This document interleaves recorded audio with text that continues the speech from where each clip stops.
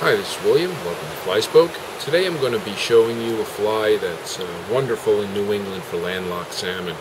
It's a real simple fly. It's an old style pattern, wet fly. It's called the Woody, and it really is worth having in your box size. This is a size 14. Tie 14, 16s, 18s, and when you get down into really tiny patterns, you're going to use this as an emerger fly. You're going to put on a wood duck tail rather than the mallard tail in the lemon wood ducks, or the wing and the tail will be the same. Do them in size 20, 22. Really an amazing fly, but you tie it the same way. I'm going to be starting out with a common 3906 mustad wet fly hook and some black 8/0, which is 72 denier thread from Uni. Try to find out what the deniers are, and if you stay right around 70 denier, that's a nice tying thread for something like this. This is a size 14. And I use the Giorgio Bonecci a lot also, which is a 70 denier. It seems to work just fine for flies even down to size 18s and 20s and even a lot smaller. So I'm just putting on a thread wrap to the back. And first thing I'm going to do is I'm taking this is a bronze mallard feather, and it happens to be dyed red. And I'm going to take off I'd say about 10 of those barbules.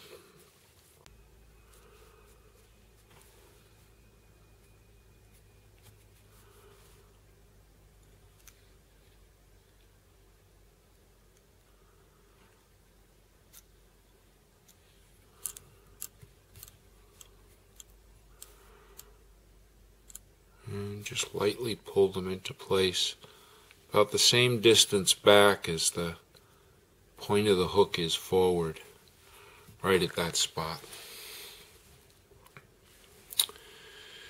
And the second item is going to be a thinner piece of some peacock herl. Peacock herl is a tremendous body material, just giving off that iridescence that it has.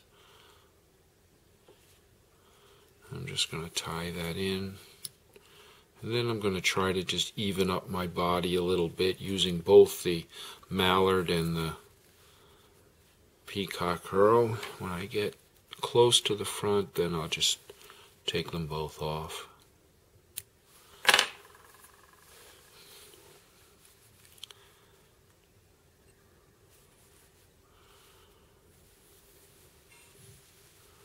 Gently now, I'm just going to wind the peacock herl, one wrap right next to the other, no overlapping.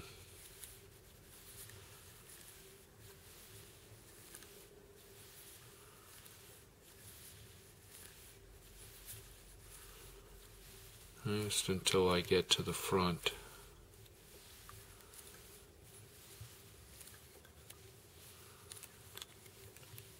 And leave a little bit of space for my throat and wing.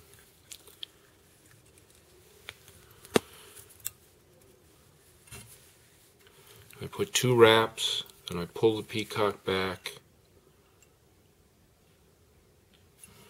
and I'll put a couple of wraps over it facing back, and it'll just pull off. It's never going to come unwrapped like that.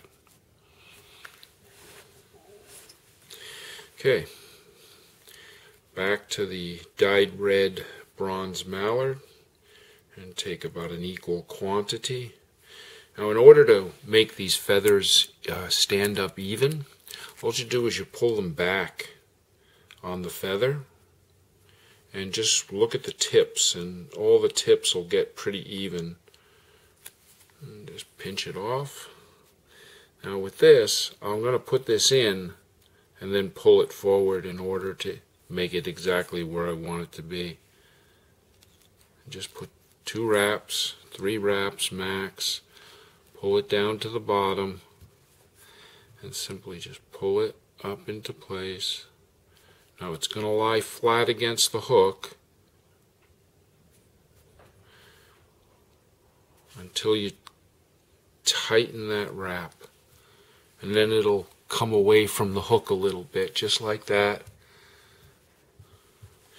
Make sure, look at the underside and make sure that the feather is in the center.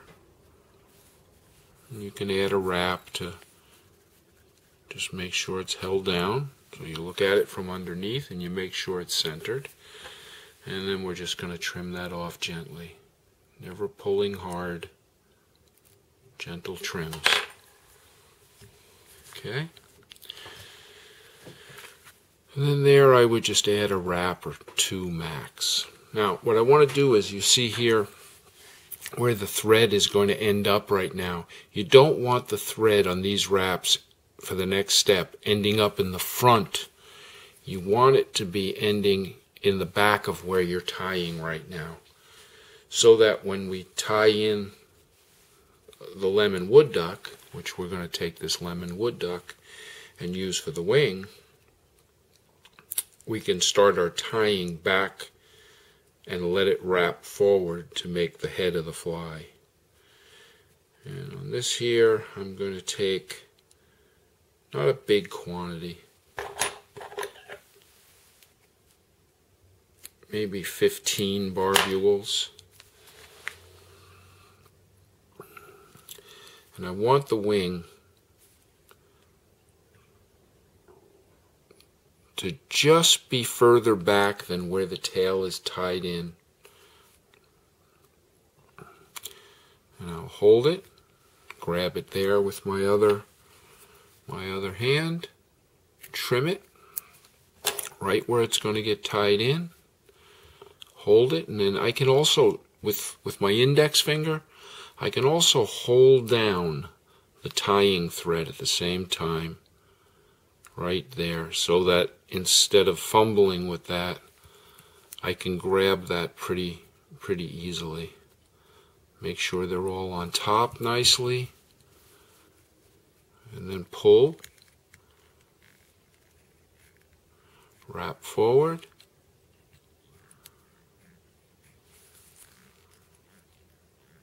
you're covering the entire feather. Now wrap to the back, grab one there, and then look at the head and just make sure that you're covering everything, and the head looks nice and neat. Doesn't need to be real big. It also doesn't need to be super small either. And I'm just going to take and make my whip finishes.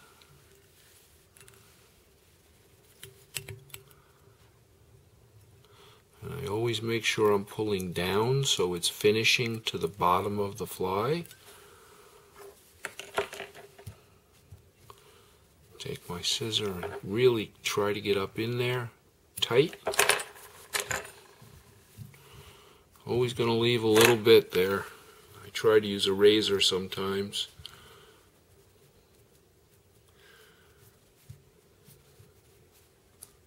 Alright. You don't need really more than one coat of any kind of head cement.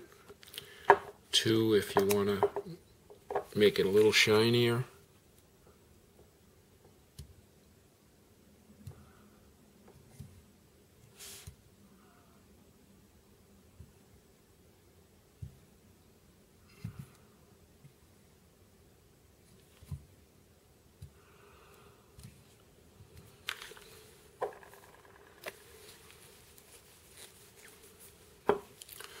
The Woody, there it is.